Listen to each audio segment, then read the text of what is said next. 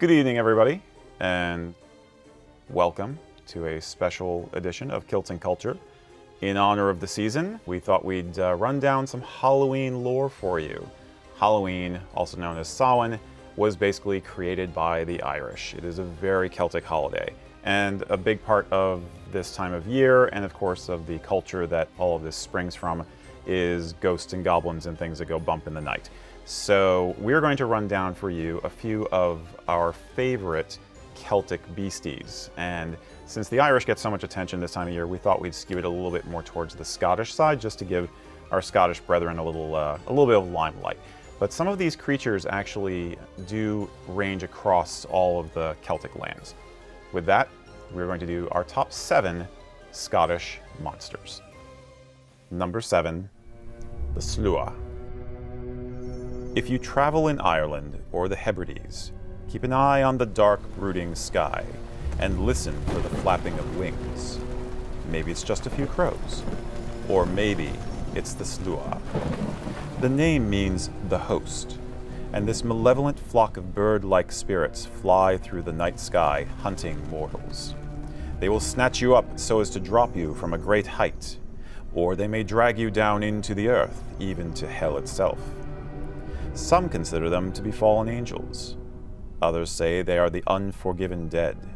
It may also be that they are the Gaelic version of the Wild Hunt, the ghostly hounds and spirits who travel the skies in winter, foretelling of death and disaster. One witness told the folklorist Alexander Carmichael that they fly about, quote, in great clouds, up and down the face of the world, like the starlings, and come back to the scenes of their earthly transgressions. Number 6, the Irsh Ushka. You may have heard of the Kelpies, the Celtic shape-shifting water horses found in streams or rivers. Well, the Irsh Ushka is the fiercest and most dangerous of them all. This fiend disguises itself as a fine pony or a handsome man. You will find it along the shores of the sea or large lochs. As a horse, it will bid you to ride it. Perhaps you will take it home as a prized addition to your farm. If you are a woman, it may appear as a beautiful man who will invite you to dance and embrace. But don't be fooled. This fiend's lovely skin adheres to its human prey. Once you touch it or mount, you are trapped, and the creature will dive to the depths of the loch with you in its grip. There you shall drown, and the Kelpie will tear you apart. It will devour all but your liver, which will float to the surface. Number 5, the Nuchlavi. If you journey to the Orkney Islands, far to the north, perhaps the most terrifying fellow you may meet is the Nuchlavi. A native of the sea, he appears as part horse, part man, with the human torso rising from the center of the horse's back. His mouth is that of a pig, or perhaps a whale. But most horrific of all, he has no skin. As you look, you will see his thick, black blood coursing through sickeningly yellow veins, around pale sinews, and powerful, grotesque muscles which pulsate as he moves toward you. The Nuchlavi is pure malevolence. His breath withers crops and infects livestock. He is the bringer of devastation and famine. In fact, he is so feared that the Orkney Islanders will not speak his name without immediately saying a prayer afterwards. The Nuchlavi is a hunter of mortals. If he chases you, your only chance is to head for the nearest brook. The only thing that can stop him is fresh flowing water. Number 4, one of my personal favorites, the redcap. The redcap, also known as the Powrie, is a foul and murderous goblin of the border regions. He makes his home in the ruins of castles and churches, especially along lonely roads through the moors. He prefers those places which were once the scenes of murder and battle, and in this gloomy land there are plenty of those. The redcap appears as a short, thick-set man with long fang-like teeth and bony fingers that end in talons. His large eyes glow a fiery red, and his grizzly hair streams down his shoulders. The redcap wears iron boots and carries a pike staff, that is, a combination of a spear and an axe. When travelers take refuge in his lair, the redcap attacks from above, either pelting them with huge stones or skewering them with his pike staff. After the kill, he soaks his cap in his victim's blood in order to maintain the color.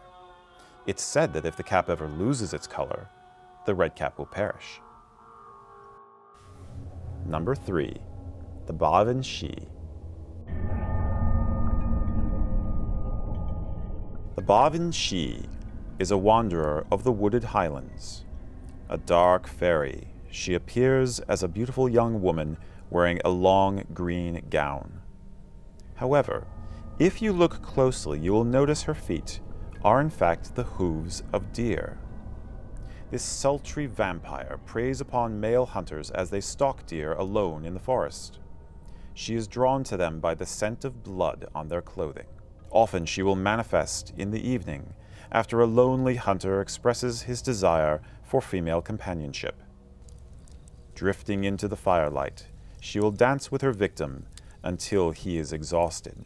Then, the mysterious woman's nails turn to talons, with which she will slash open the man's chest and drain him of all his blood. Number 2, the Benya. Known in both Scotland and Ireland, the Benya is among the most ancient of spirits. Her name means simply the washerwoman. But this is no scullery maid. You may meet her near water, perhaps the rocky banks of a mountain stream. From a distance she may appear quite normal, sometimes an old hag, sometimes a beautiful young woman. But move closer. You may notice she has only one nostril, one long tooth, webbed feet, or a single low-hanging breast. She'll be hard at work pounding laundry on the rocks, but no, it's not laundry. She's washing the bloodied grave clothes of people who are close to death. There is a slim chance she will grant you a wish if you act in a certain way, but it is just as likely that she encompasses your doom, or the doom of someone you love dearly. Number 1, the Grey Man of Ben Macdhui.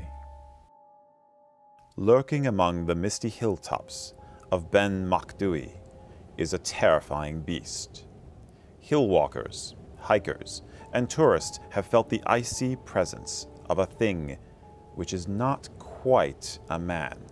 We say felt because rarely has the creature been seen directly. Rather, it is described as a presence, or at best the vague shape of a huge, shambling man in the snow and fog. Hardened hikers are reduced to shivering wrecks as a pervasive sense of dread comes over them. Then they hear the ominous footsteps behind them. And then they run. Known as the Liach Mur, or the Big Grey Man, this yeti-like creature has haunted Ben Macdhui for over 100 years.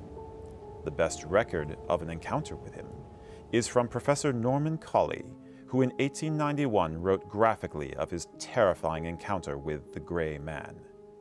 Colley himself thought perhaps his senses were playing tricks on him. That is, until he compared notes with other explorers and found that they too had met the creature. All speak of the sheer terror that accompanied the creature. Once experienced, few climbers return to Ben Macdhui and the terror that lurks there. But if you dare, the mountain and the Grey Man await you. What is your favorite Celtic monster? What is your favorite Celtic ghost story? Irish or Scottish or Welsh, any of them. There's so much out there. Share with us in the comments if you want to. Let us know what you'd like us to talk about anon, and we'll be happy to be creepy with you. And with that, Happy Samhain, happy Halloween to all of you. Stay warm, stay safe, keep all the doors and windows locked.